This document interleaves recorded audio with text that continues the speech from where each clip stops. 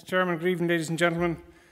Forbes finished by saying there's a bit of an odd jumble of thoughts. If you thought that was a jumble, you ain't seen nothing yet.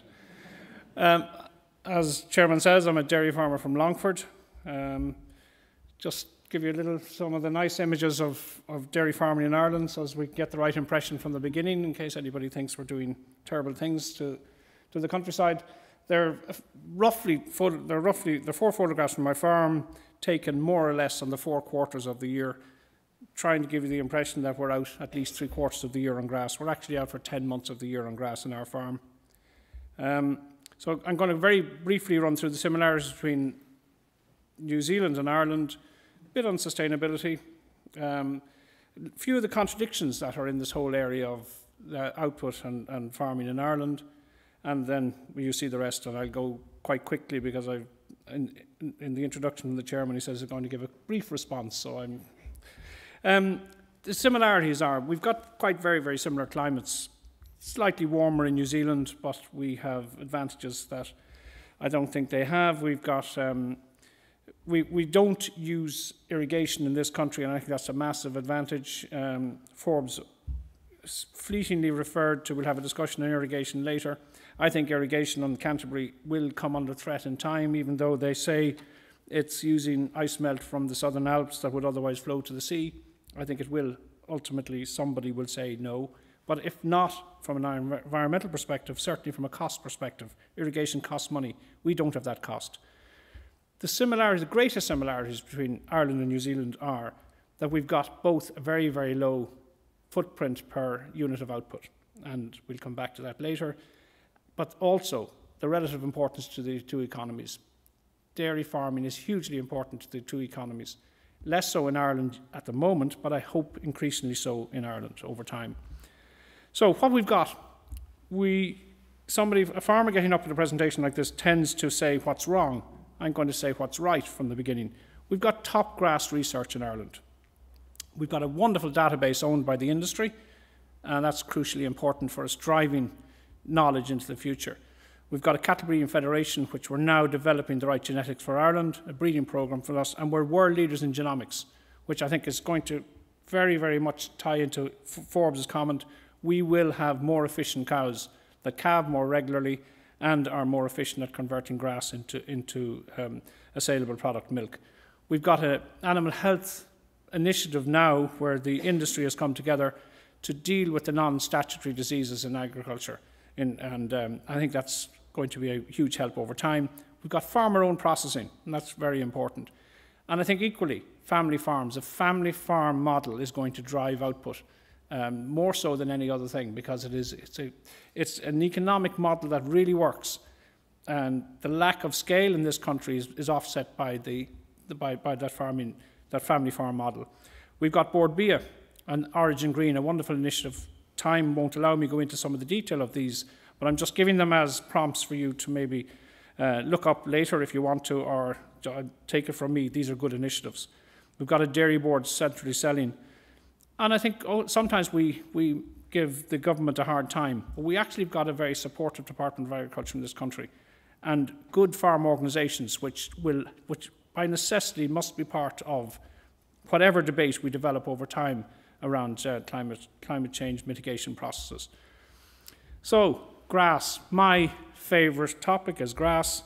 This is the plant that the world or the nature has developed right across the globe. This is the most populous plant across the globe. The majority of the animals, the vast herds of ruminating animals across the globe eat this product, and they turn it into food. Okay, and some over time, others ate it, but now we can use animals to turn this into a saleable product, milk. Okay, there is a byproduct. Methane is definitely a byproduct that we have to deal with. But let's find ways to offset this. And Forbes, I think, very neatly gave us some indication as how we might offset this. Forestry is something. It is sustainable to produce milk in this country. Okay, we won't go into the detail again, but I will lead you to the bottom of that slide in the quote from the IIEA, which I think is always very important to refer to a quote for your hosts. So Irish food production is highly sustainable, involving a balance between water consumption, greenhouse gas emissions, biodiversity and animal welfare. There is a need for a balance in the debate on climate change to ensure that sustainability is kept to the forefront of discussions. And we'll touch on this topic very briefly again before I finish. So, positive impact. Again, I'll scoot through this, but it is going to be hugely important growing agriculture, dairy output in this country. So equally, it will have an impact on the economics of rural Ireland. My first visit to New Zealand, I was lucky enough to get to the South Island, New Zealand, before agriculture dairy farming really took off in the South Island. And I was back then again a couple of years ago. The difference was extraordinary what dairy farming has brought to the South Island in New Zealand. And I think we can have the same kind of dramatic impact on the rural economy in Ireland with dairy farming, with developing dairy farming in Ireland. Hugely positive for the GDP of the country and for exporting product out of the country. So let's look at a few contradictions. I'm going to give you 6 statements, all of which are true. Ireland must increase its national herd to take advantage of the ending of quotas for the rural economy, or Ireland must decrease its national herd to reduce methane emissions. Next, meat and milk is one of the ways to convert grass which we can't eat into things that we can eat. Or, meat and milk dairy is a very inefficient way to convert sunlight into food. We should all eat plants, cut out the middleman or the cow, and it's 10 times more efficient. Or the third comment is, modern agriculture is increasingly efficient. World agricultural productivity is 3 times more today than it was 50 years ago. Or, modern agriculture is hugely inefficient. It now takes about 10 calories of fossil fuel to produce 1 calorie of food. That's the US figure. So we're eating fossil fuels and we have to stop it. So are you confused? You're right to be confused because they're all true. So in discussions, you know what Mencken said. There's always a well-known solution to every human problem. It's neat, plausible, but usually wrong. So we don't need, I believe, and I'm certainly not going to get into the climate change discussion, except acknowledging that it exists or that who's responsible, because there's no simple solution. But what I want to talk about is how we mitigate its effects, how we unpick some of the apparent contradictions above, and if we don't need to find the right solution, because there isn't one. Just solutions that work. And we need to do this at every level, local and national, and definitely at international level. If we get this right, our impact on the global economy will take care of itself. Behaviour change is slow, very, very slow to change behaviour. And there's a number of different things that change behaviour. I don't know where we are as an industry on this triangle. I believe we're someplace in the bottom, on the base. We're starting to create awareness around this issue of climate change. We're slowly moving towards educating people that we can do something about it. We don't yet have commitment. We certainly don't have legislation or the financial attitude to change it. But it will take those 2 things for us ultimately to bring the change. If we look at anything where we've made significant behavioural changes to behaviour, it's always been that legislation piece that has done it in the end. Wearing seatbelts, using mobile phones in the car, smoking, all of those things were ultimately driven by being forced to do it. And that force piece, I suggest, can be linked to common agricultural payment. Others, particularly New Zealanders, don't like the fact that we receive it, but it should be linked. I think sustainable food production and how we get rewarded from Europe should become one and the same thing. And I think that way we will drive the change on the farms necessary to mitigate the impact, because nothing else, I think, has the effect to force us than somebody giving us money externally, helping us encouraging us to actually do the right thing. After all of those things, will we get the behavioural change? So it's slow.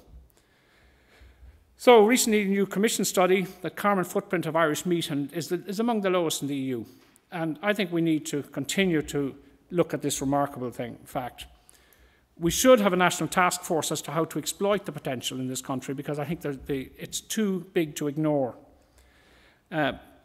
I strongly recommend the scientific community among itself to get agreement as to how we need to mitigate things. we feed, as an industry, or any industry, feeds off disagreement in the scientific community. When you get agreement, you get people saying, hey, these people now agree. I know 90% of significant and eminent scientists globally accept the principle, but we certainly don't yet get agreement. At the moment, we've got this whirlpool of scientific impact and political or lack of political will swirling around, and in the meantime we feed off the inaction. So I think they would do well to get together on it. It will sometimes we have a dramatic effect that makes us do things or has dramatic change, and I think we shouldn't be waiting for the dramatic effect, some global impact issue to make us change. We should be working towards showing that we're responsible about this and that we understand its impact. So we need consumers to look at the whole thing. I'd love to see a rating where per kilo of output, there's a rating system per kilo of output, because we will do well in that kind of an international rating, and I think then consumers can make an informed decision around things. So I think New Zealand and Ireland would certainly should work together in having a look at how we might have a rating on per unit of output.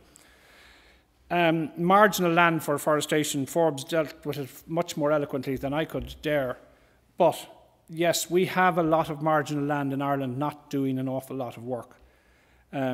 We have a hesitancy about tackling this issue and about in strongly encouraging more afforestation. Fine, it will not, it's not a permanent solution, but it's certainly a very, very good first step. In conversation with the chairman tonight, Tom, he suggested that we might link dairy growth with farmers encouraging other farmers to convert some of the land to forestry. It's a nice idea at one level, but at another level, we've just come out of a forced system of quota restriction, and I don't want us to go into another one where we're forcing, where we as farmers go out and encourage another farmer to do something else. I'd like to see him do it for the right reason. I'd like to see central policy encouraging him to do it. But yes, I think we should be setting a much greater target. I think we don't even meet 10,000 hectares a year of forestation. We should be doubling that in the short term. Just a few little comments and statements. The UK imports about the same amount, 100,000 tonnes of pork per year. It imports that amount, it exports that amount. It's doing the same with beef, certainly it's doing the same with lamb. It's importing and exporting. There's a lot of silly stuff going on around the world. And I threw them in just to show that I'm not always just in Killashee, County Longford. A few observations I had from trips I've had around the world at different times. And these are 3 specific farms I was on those 3 countries. In Zimbabwe, I saw the scarcest resource they had, water, being used to grow flowers, to be trucked to Nairobi, to be sent to Amsterdam, to be sold on the European flower market. That's happening out there, and while we're having this debate around agricultural production. In Argentina, a farmer I was on a number of years ago, has since been bought by the Saudis to grow crops in Saudi Arabia to be sent to, crops in Argentina to be sent to ship to Saudi Arabia to feed their cows to produce milk that we can do much more efficiently. In China, we were there another few years ago, and the alfalfa was being shipped from the midwestern states of US to feed cows in China. These are the sort of things that's happening around the world. I'm not even going to dare get into the whole area of food waste. 35% of all the food in the world wasted. I'm not even going to get into the obesity issue, with more people dying of obesity than there are of hunger. But anyway, these are all issues that society has to have a big discussion about. And it's only when we make this discussion global can we actually find this. It is silly for me maybe to have my dairy herd here while somebody cuts down a rainforest in Borneo to grow palm oil to sell to the same market. It has to be a global discussion. And it is, to me, talking about in percentage terms is a crude mechanism. It must be in international total terms. And so, look, at just a few thoughts and ideas. I have to just agree with Forbes in general. Envy him where he lives in the world, although he tells me he lives half the time in the UK. I don't know why he's foolishly doing that when he could be living in Canterbury. But anyway, just leaving you with the same images at the beginning, and I hope it's provoked a few thoughts and ideas. Thank you very much.